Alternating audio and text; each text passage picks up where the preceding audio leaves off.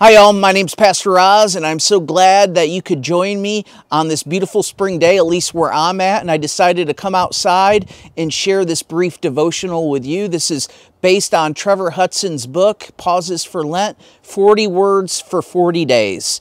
And today's word is bread. Give us this day our daily bread, as it says in the Lord's Prayer in Matthew chapter 6, verse 11. In the prayer that Jesus teaches his disciples, he invites them to ask for daily bread.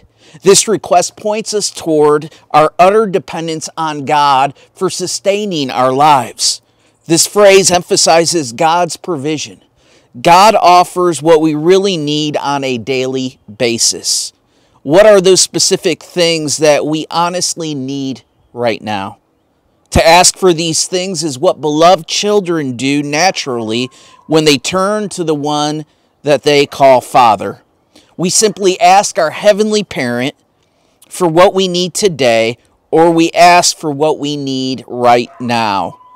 Of course, when we pray like this, we must also look beyond ourselves and our own needs.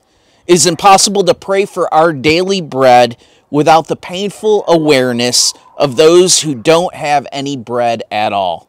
The act of praying for our daily bread encourages us to acknowledge our hungry neighbor. So here's the daily practice. At one mealtime today, cut a slice of bread.